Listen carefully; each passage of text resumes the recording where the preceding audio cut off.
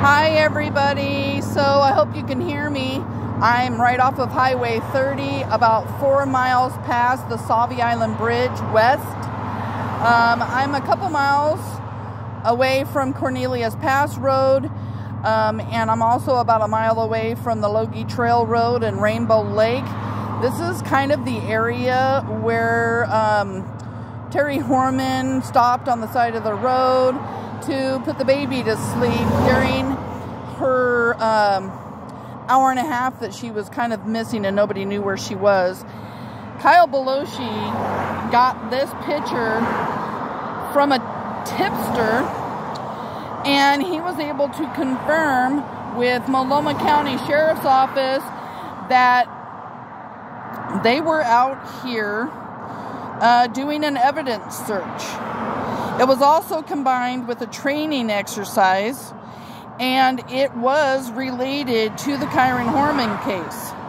The investigators couldn't disclose what they were looking for or why they were here off of Highway 30.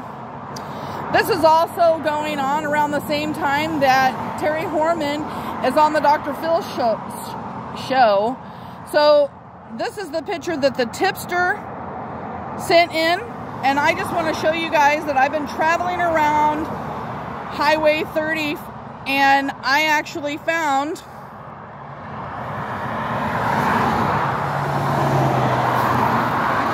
where they were searching. That is across the street here. So I'm going to travel over there. It's directly across the street from a golf course. I'll be right back. So I am standing where the white van was parked in the tipster's picture. There is a little bit of a ravine here off of Highway 30. Lots of bushes and stuff over there. The golf course is across the street. And then we have a railroad track that travels east and west, and more ravine here. Now I'm parked over here, and I'm going to walk across the railroad tracks real quick over to the gate that's blocking you from going down that road. So this is the area. There is a road that goes down here that goes past the gate. Now I was able to photocopy a couple of things. So this is where we are, and then you have this road that goes all the way down to a body of water. Now, the body of water is the Multnomah Channel.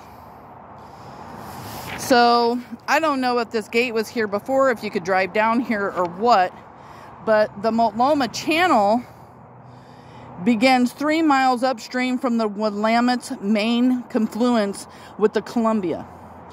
It traverses the west flank of Sauvie Island for 21 miles until it connects to the Columbia River up in St Helens, Oregon. So I just wanted to let you guys know that this leads to a body of water.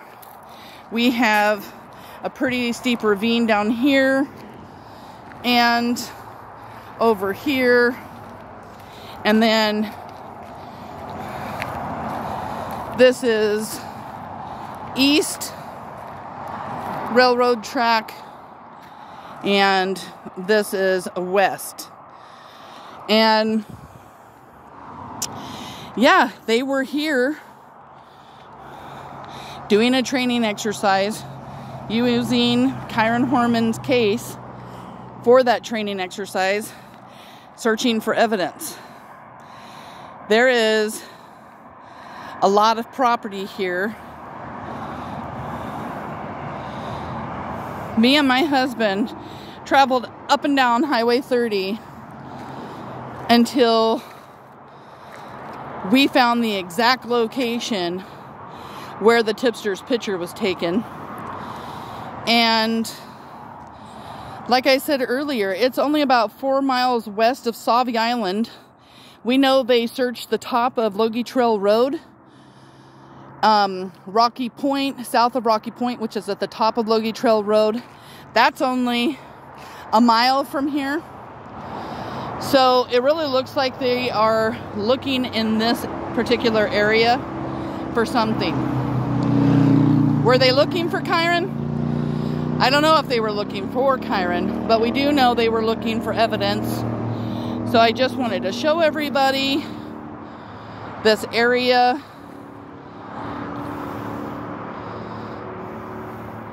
Again, we are literally right off of Highway 30.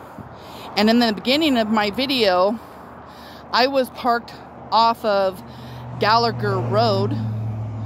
I was so excited to find this because I've always wondered where that search was done.